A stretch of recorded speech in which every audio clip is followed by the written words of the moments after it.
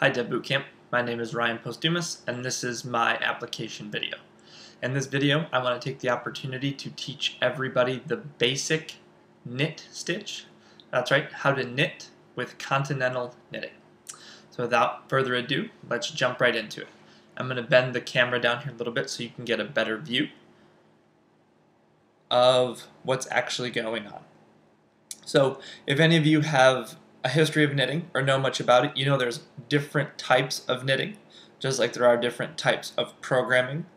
Each one is slightly different. Another very common way to knit is called English knitting, and that version the yarn comes in the right hand, and the right hand is used more than the left hand. I happen to be left-handed, so that's why I chose to use continental knitting. Really, it's just personal preference. In the end, they both end up with the same result. So, in order to do our first stitch, we need to know how to hold the yarn and how to hold the needles.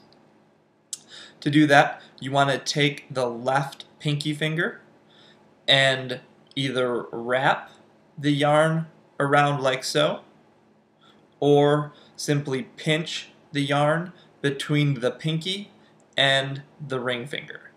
Again, that's just personal preference. I tend to just pinch it, where a lot of people will wrap it because they feel it gives them more control and more tension. Whatever you like to do, test it out. It's up to you. Once you figure out what works best, pinch the yarn and then drape it over the back of the 3 remaining fingers on the left hand. When you do that, you want to just grab that left needle in between the thumb and the 4 fingers. And this is the basic position of the left hand with continental knitting.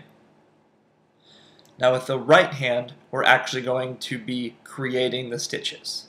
So to do the knit stitch, which is what we're going to demonstrate here today, you want to come in front of the first stitch right here on the left hand. Come in front of that stitch on the left side and from the front. So we're going to go from the front left through to the back. So I hope you got a good view of that. Come in front of that first stitch on the left from the front and go through to the back. Once you're in the stitch, you want to scoop the thread or the yarn that's coming from the left forefinger and pull it forward. And that's your first knit stitch.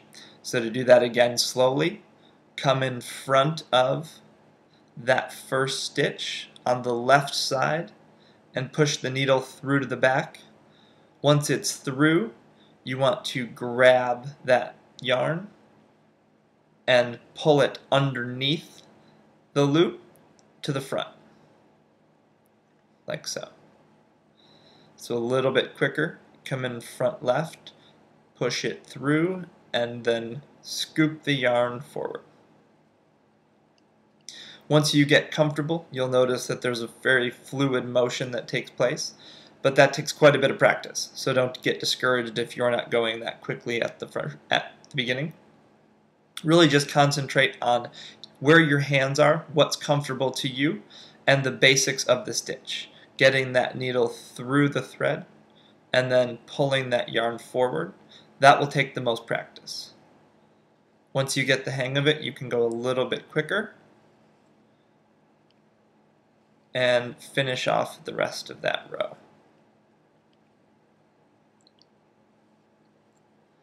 Once we complete a row, the only thing we have left to do is we just need to transfer the needles back to the left hand. So you notice all my completed stitches are here on the right.